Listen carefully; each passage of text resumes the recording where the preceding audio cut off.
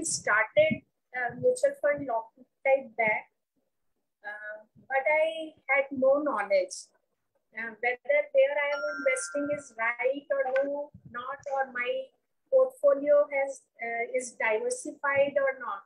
But after joining Money Gym, first I controlled my shopping. And earlier I was investing thinking that maybe I'm going to earn something and maybe I'm going to lose everything.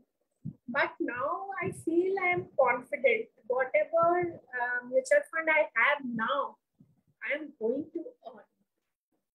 I was investing in 5 mutual funds. And I saw that when I learned alpha and expense ratio and all that, then I came to know 2 of my funds are in minus. They are not doing good. Though I am doing it more than 3 years, but I haven't earned more than 9% or 10%.